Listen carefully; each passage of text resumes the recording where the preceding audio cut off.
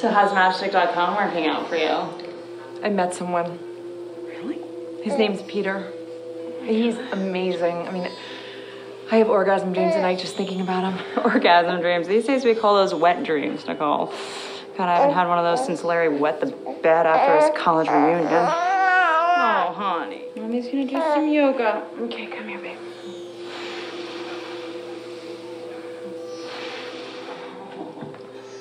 Oh, gosh. So what does your husband think of this Peter character? Funny.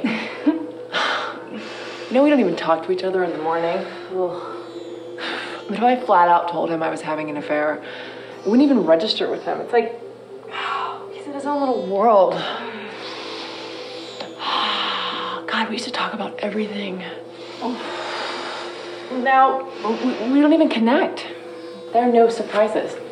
You know why? It's because you never got to sow your wild oats. Oh God, I feel some wisdom coming my way. Oh, I'm just saying, you never got to, like, you know, fuck a bunch of strangers and get, you know, gangbang by a fraternity your freshman year.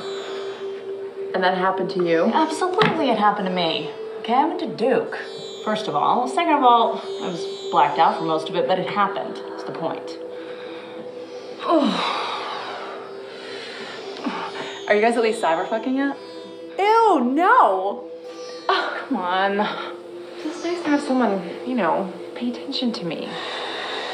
Besides, it's your fault, by the way. You're the one that got me onto this site. Okay, yeah, but you know, I told you to spice up your sex life and that's it. You're not supposed to fall in love on this site, okay?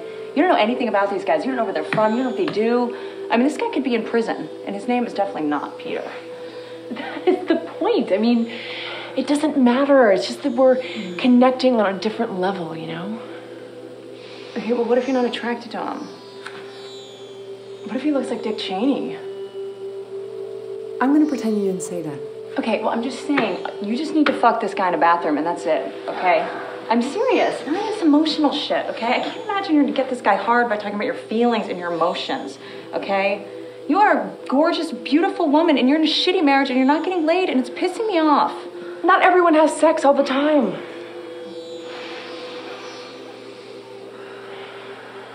Have you seen Son of a Woman? Al Pacino? Al goddammit Pacino, yes. You know what he says? He says, when in doubt, fuck. What does that even mean? It means, I have a feeling this guy is just gonna part your pussy like Moses did the Red Sea. He's just gonna fuck you. Like, remember that forest ranger that I was fucking up with Craigslist? Like that guy. You gotta just hear. You just grab his fucking cock and you act like you need to guzzle it like after a 40-mile hike in the desert. Okay, you just grab it and you fucking squeeze it in your face and you just take it like a fucking man. Just take it in your fucking face. Just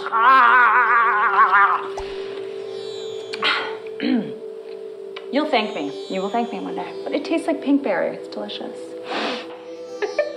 You're crazy. You should write for Hustler or something. That magazine's disgusting, first of all.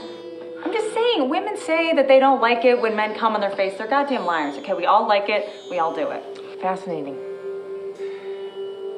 We decided to meet. Oh my God, are you serious? Oh my God, that's crazy. How are you gonna know it's him? He's gonna wear an orange scarf so I can recognize him and... Oh my